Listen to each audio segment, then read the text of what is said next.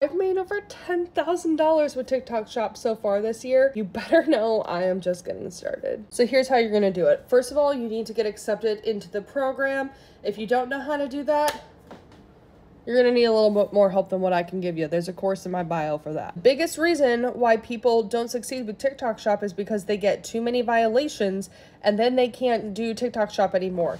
And it kind of happens randomly sometimes, but you have to be paying attention to what TikTok Shop is saying that we can and can't do so that you don't get messed up on that stuff. So make sure that you review their terms and conditions and keep updated with the list of violations so that that does not happen to you. That being said, just try to steer clear of supplements. You can make a lot of money with them, but is it worth it to lose your entire account?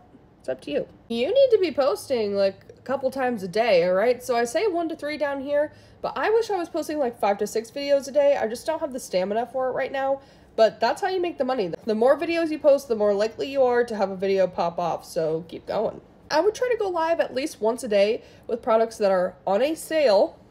Like a flash sale is preferred because there's a countdown on it, so people feel like they have to get it now or it's not going to be available to them. And something that has free shipping, because nobody wants to pay for shipping. It's either got to be that or it's got to be where you have to spend like $20 or $30 worth of TikTok stuff to get your free shipping. People are willing to do that too.